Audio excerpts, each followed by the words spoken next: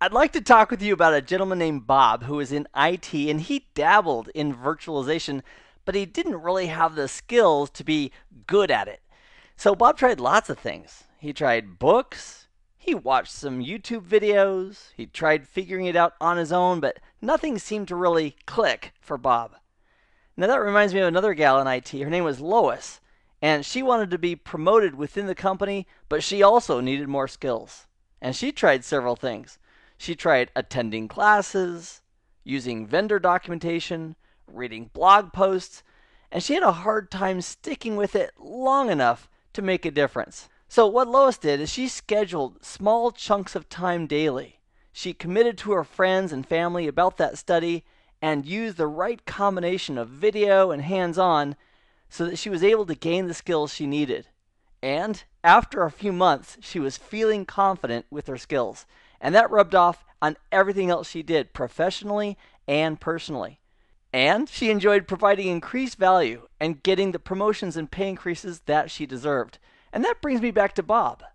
Bob was able to find a training solution that provided concise, fun, and accurate training using CBT nuggets that also included details on how to build his own hands-on lab to get that practice.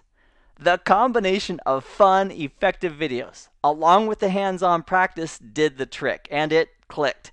So he now knows the concepts and is mastering the skills, and thinking back on it, Bob realized that it was totally worth it to commit the time daily towards his goals, and that getting those skills was one of the best investments in himself that he had ever made. Someone once told me that a journey of 1,000 miles begins with a single step. And the challenge is, if we don't take that single step, we're not on the journey.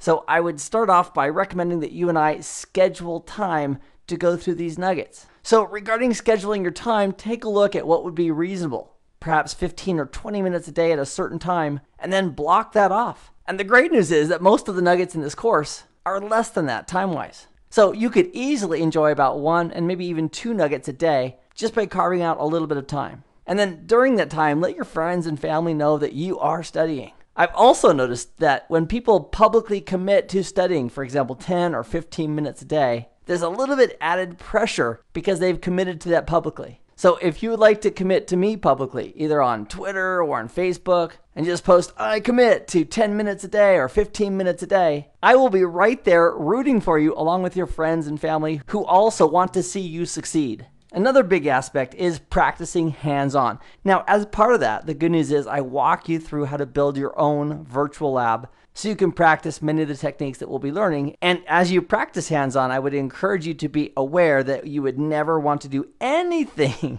illegal or unethical against any systems that you're not authorized to perform that type of activity on. So when you're practicing hands-on, especially with hacking tools, do it in a safe and legal environment. And again, I walk through how to build the labs in this class, but if you also want to go out and purchase labs separately, that's also an option as well. eccouncil.org, if you go up to their website and purchase their labs, they call them iLabs for Certified Ethical Hacker. So for a person who doesn't want to build their own virtualized environment, the iLabs are one solution to the problem of getting hands-on practice in a safe environment where you're not going to damage production systems. And the third secret of getting the most out of our time together is to enjoy the journey. Have fun. In every single nugget, I had fun creating it with the intent that you and I would be going through it together, enjoying the content, and having a boatload of fun learning it. So that's the basic 3 elements. Schedule time, practice what you learn, and enjoy your time.